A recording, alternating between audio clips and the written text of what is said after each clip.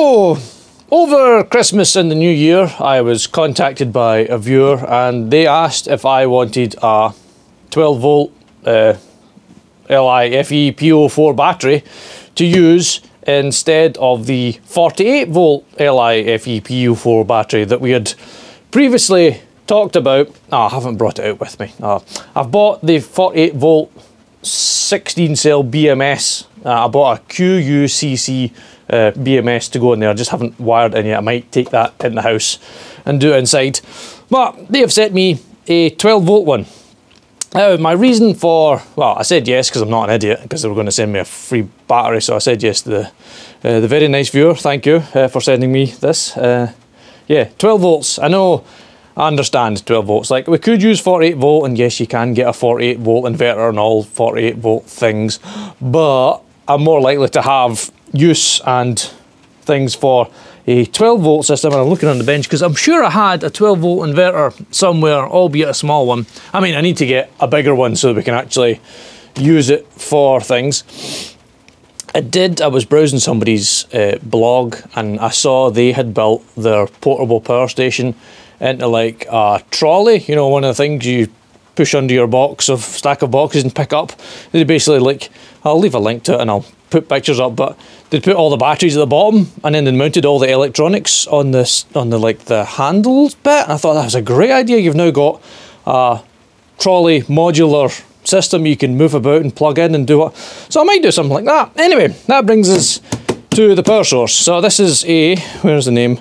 A GoKWh 12.8 volt LiFePo4 battery. So lithium iron phosphate. Do not reverse connections, yes, throw into fire, heat above 70 degrees, short circuit and disassemble. So the last one there, that's absolutely what we're going to do, is disassemble it. Now, from what I can see, there are 8 little holes. They're filled holes where the little plastic tabs have been put into. So if we can stab them out, those little things have got little yellow doodads covering the holes. So let's get in there and peel them out, because I want to go inside and see what is inside here. Alright, I'll bring you back once I have got further inside. There must be a better way of getting these little yellow things out. Granted, it's probably because they're not supposed to come out, or if they do come out, you're probably supposed to replace them. But for us, we will just use the pick and stab it in and prise them out and try not to lose them. No, well, actually, I don't know if you would consider this waterproof. Not really waterproof. I wouldn't consider this an IP rated. You're going to ping that off into the wild. Don't do that. Stab it properly. That's better. It feels oddly weighted, this battery. It's not particularly heavy, but like all the weight is slightly off to one side. It's not centered. Probably because they use this same chassis for a variety of other capacities of battery. Now the one they've sent me here, I did go on the website. Oh, I went on the website and they do a see-through version of this battery. It's see-through plastic covers, so that would save you taking it apart, see the insides, but hey, here we are, we're taking it apart.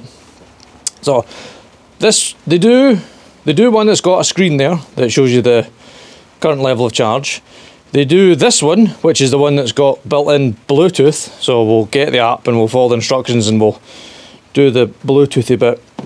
And they do the third one, which is the screen and the Bluetooth, so you can see the state of charge. But I thought, if I'm going to build this into a toolbox or some other sort of sealed container, there's probably not a lot of point in the screen if you're doing it that way. If you're going to put it inside something where you'll never see it ever again, you probably don't need a screen. But Bluetooth, on the other hand, that is a handy thing to have. So I know it says not to disassemble, but I'm quite pleased that they have just used Phillips screws. They've not gone for daft security screws or hex or any other nonsense. It's just good old-fashioned Phillips head screws, or GIS, I can't tell from here.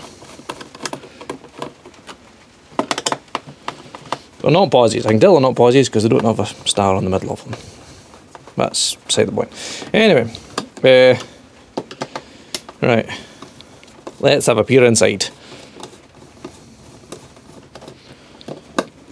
Right, is it? Oh, thank God it's not sealed. Right, come off. Oh, it's coming towards me. Right, hold on. I'm going to turn it around because then I can flip it that way. And try not to lose all the screws. So it does that. And nice big battery cables inside. Oh, they're machine screws. Oh, yes. Sorry, you'll see my oh yes in a minute once I realise, oh, how many of these screws am I going to lose? None. Success. That'll be why it's oddly weighted, because the batteries are off centre to one side. So my initial observation is we're using machine screws and actual the captive nuts inside the plastic. It's not just self-tappers into the plastic body. It is actually proper, you know, you press fit the machine fitting and you actually screw into the screw holes. Nice. Excellent. Also a sticker in here for setting up the battery. Oh, and I can see the BMS in there. Right, let's... am I going to lose all these screws? Maybe not. If I undo them, then I can lift the whole thing out the inside. I just need a big Phillips screwdriver. Bigger than that? Right, if we just undo these. Right, I'm starting to lose the screws. Hold on. I'm going to pause it and pick out the 8 screws before I lose them all. I have undone the, well, bolts for the terminals on the outer cover, and they are, it's not just a red marking, that's like a thread locker, but not on the threads, because obviously you want your threads to conduct as much as possible. But that's just to obviously prevent vibration and whatnot, and I'm slightly tempted just to wrap a bit of tape around at least one of them just now, just in case. I don't need any little sparks, big sparks, so let's just wrap a bit of tape around there, like that. Safety third, a bit of tape on there, and a bit of tape on here, and that'll prevent any... I'm not worried about getting electrocuted, it's only 12 volts, so I'm worried about causing irreparable damage to the batteries or the BMS. Although the BMS should have a power cutout thing. Right, are these all stuck in place? Is the battery stuck into the inside? These and more questions. I don't think it is. I think it'll come out. I think it's just pressed in very well. Yes. Right, okay. That's probably stuck to the side. Or everyone's got sticky tape everywhere. Right, we'll just turn upside down. Yeah, let's just turn upside down. Here we go. It might be stuck to the bottom. Is it stuck? Has it moved?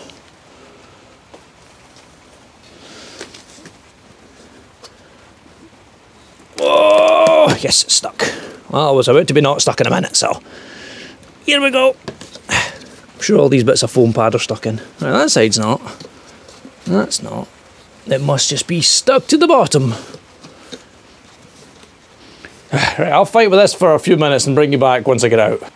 Oh, if someone sends you a nice battery for your Christmas, do not take it out of its fucking box on the first go.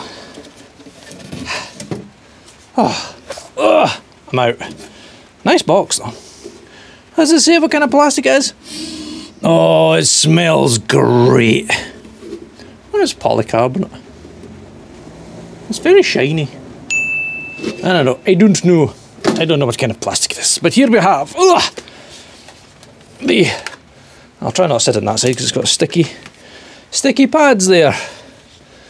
Right. Well, there's the BMS, the battery management. So we've got negative from the battery on the BMS and then output from the BMS. I wonder if it's got... So, from my readings and whatnots and looking for a BMS for the other 48 volt battery, I found out that some of them have got built-in switches. That's why I also chose the QUCC. You can turn it on and off you can turn the BMS on and off via a simple, like a little teeny tiny switch. You don't need a big, you know, 100 amp rocker switch thing. So that would save me when I'm doing it for the, obviously for the e-bike battery modification. I can just have a little on-off button. I don't need a big clunky on-off button. But I'm looking to see if this BMS has any sort of on-off button that you could... It does! It's got a switch. Is there a jumper in this switch? No, it is an open switch. So, I wonder if you can turn it on and off via the Bluetooth app. But there is a position in there to have an on-off switch button. Who makes this? Who makes this? It's got a number. It is a DP, that is Delta Papa 04 Sierra 007 dash Sierra version 1.6. So I don't know who makes this. Is there any other? I don't see any other names or whatnots on it. It might even be, I do see a little aerial trace for the Bluetooth in there.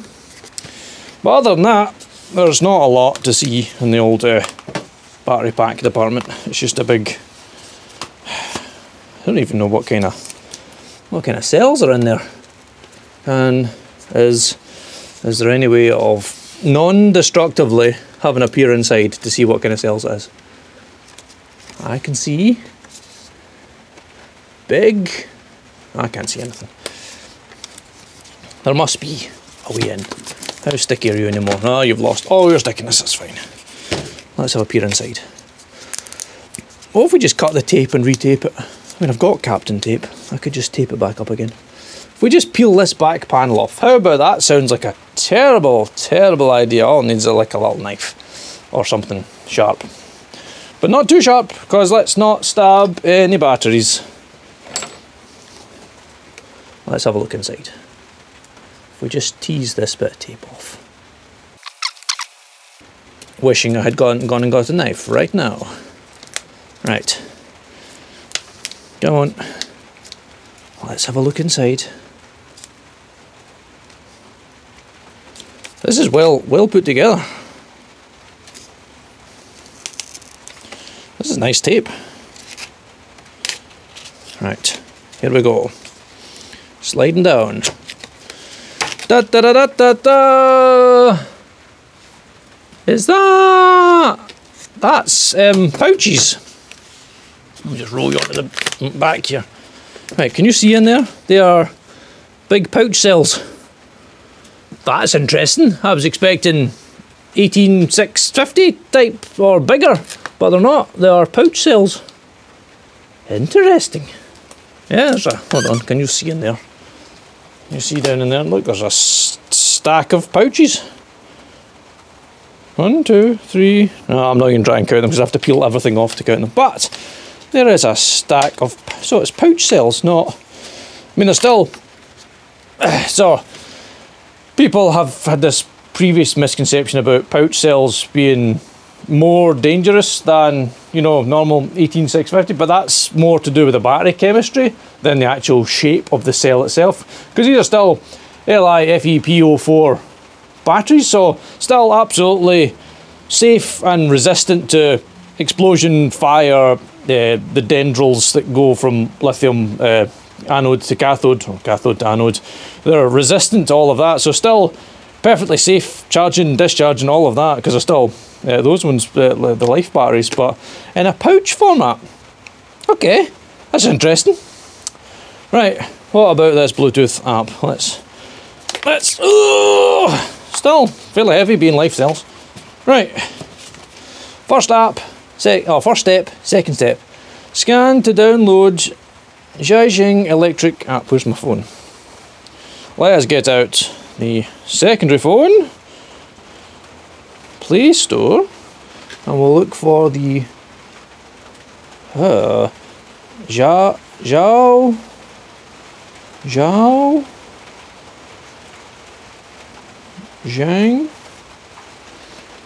electric.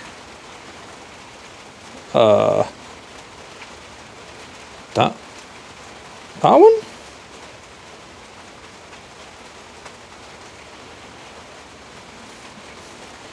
let me use, yes. Oh, that's handy. Yes, no, don't know. Okay, never mind. Right, okay, back to the Play Store. Let's go. Right, let's just try this one, the Xiaoxing app here. Right. Right. Open. Jump login. Right, allow position. Alright, right, nearby devices. Okay, we've found something. Connect. Well, that was easy. State of charge, 49%. Battery voltage, 13.17 volts. Okay, let me use my handy dandy multimeter here. And, well, the output from the battery would be that one. And, oh, let's go right around the right way, just so for sake of 13.17, I've got 13.14. Take that, let's go from battery to battery then. 13.1614, alright. Current power, current not doing anything, balance isn't doing anything, it's charging, discharging. Right, can we see cells? Control. We can turn it on and off, yes! Excellent, right, so, if I've turned it off, the output from the battery should now be 0. Let me just punch that in the head. Here we go. 8 volts, and it'll be, well, I imagine that's 8 volts because there's no load in it. We'll test it later, there'll be no actual output. So if we turn that back on, it should now go back up to 14 volts or 13 volts. Yes, we've got an on-off switch. Yes, a soft on-off switch. Excellent. I don't have to use a big clunky on-off button. Excellent, this is brilliant. Yes. Auto balance. Okay, whatever that's doing. Got warnings. What have we got here? History. Any history? No, there doesn't appear to be anything. Control? No, parameters. I was hoping. I've seen on some of the apps you can actually see the individual cell voltages. Device model, version, BMS model. That's what I said. That's Sierra Papa 22 Sierra 001 version 1. Okay. Right. Mine. Oh, that's just the ignore battery optimization. Oh, right, okay. No, don't do that. That's this for the app. That's not this battery optimization. Is the phone's battery optimization. I kind of wanted to see cells. That would have been nice to see if there's a. Does that do? All right, it's obviously just for scrolling through the other apps you might, or the other batteries you would have. So if you had, let's say, 2 or 3 of these batteries, you can connect to them and then go through them individually and turn them on and off, and you can give them names. Can you give it a name? Yeah, so you can give your battery a name. 1, 2, 3, 4, Stephen, Michael, Matthew, or any of your other bits. Right, so I'm only slightly disappointed to see I can't see individual cells, but that's okay. Right, well, Bluetooth app works. And I suppose we should now connect something up to the battery to see if it works. I mean, I imagine it is. Well, let's try just now then. Let's get the power supply and see if it will charge. If it says it's at 49%. I am behind you with the variable power supply. Come, variable power supply. Right, at what voltage? Is this off? Yes, right. Okay, right. Set that there. Power supply. And a positive and a negative would be nice.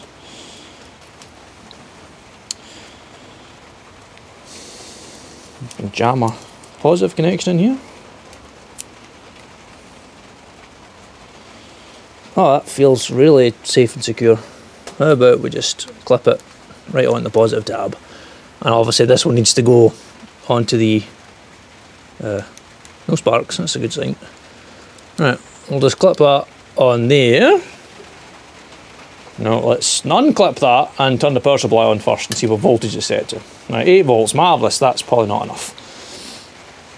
So let's go, I mean I'm going to say 14. Let's just presume you've installed it in your camper van and it's now doing 14 and a bit volts. So 14 and a bit volts.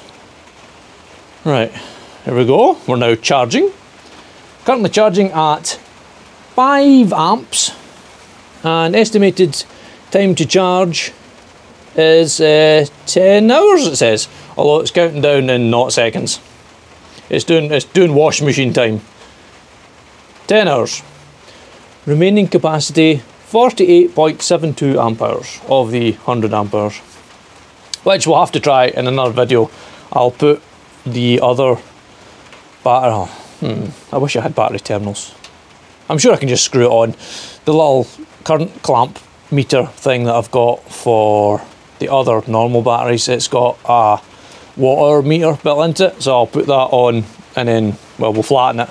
Charge it up to max, flatten it, and then we'll see if the 1280 watt hours matches what the little meter says, more or less. Wait, I've actually limited this current. Could it go more? No, that's it, maxed out. Charging at 5 amps. Well, actually no. So, current input 4.52, yeah, that's 4.5 bang on, just about. Nice. Man, that's going to take a long time. So, at 14 volts, that's going to take like 12 hours to charge up. Whew. Yeah, that's going to be there a little while. Right, good. So, for our first video in this battery, in our thing, we're going to charge. I'm going to leave it to charge, and then I come back, I'll do more. Wait, what's that? Is that cell temperature, or is that just like a generalised battery temperature there? 12.8 degrees. I mean, it is. Yeah, it's 10 degrees in the workshop just now. 3.32 volts average voltage. I presume that is the average voltage of the pouches. Why is balance and protection off? Why would that be a thing? Why would you not want? I mean, it's got auto balance. It should be on. Reset capacity. How would it know what the capacity is? No? Balance is on now. Good, that's what we want. We want the balance on. Protection off.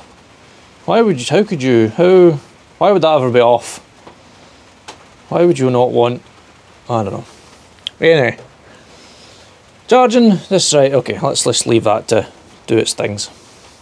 Okay, so for our first video, we've had a look inside the battery. We've taken it outside of its shell. We found out it's got pouches for the battery cells. We've got it connected to the Bluetooth app. We're now charging it on the power supply, and once it's charged, I'll do another video of discharging it, and we'll compare the discharge capacity to the capacity that is rated on the box. And I think that'll do us for today. Any questions, comments, anything like that, please leave them down below and I'll try my very best to answer them. And as always, thanks for watching.